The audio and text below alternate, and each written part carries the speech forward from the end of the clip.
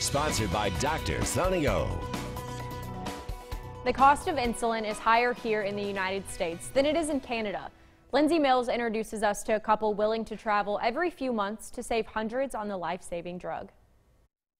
Paul and Annie Thompson are planning their next road trip. This is July and we're already talking about, the middle of October. Their fall drive isn't for foliage. It's for a medicine that could potentially save Paul's life.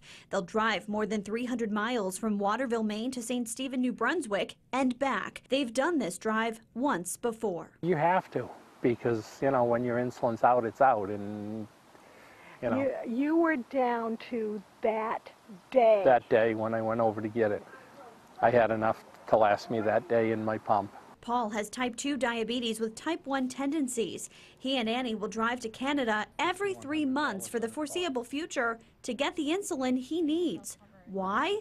That road trip saves them hundreds of dollars. It is a crisis. The Thompsons are one example of people who have traveled to Canada for cheaper insulin. Without insurance, the Thompsons say they would have to pay over $3,800 for a 3-month supply. With Medicare supplemental insurance, it costs them greater than $600 for the same amount.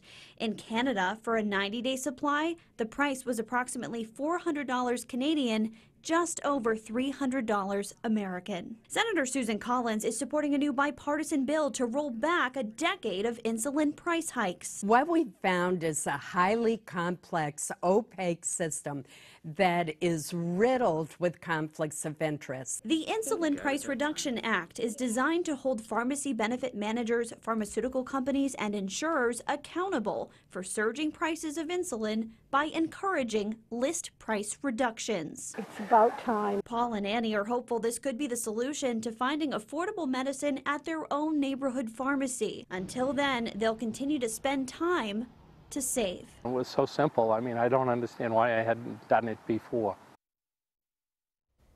According to the American Diabetes Association, there are more than 30 million Americans with diabetes. The disease costs the United States more than $327 billion per year.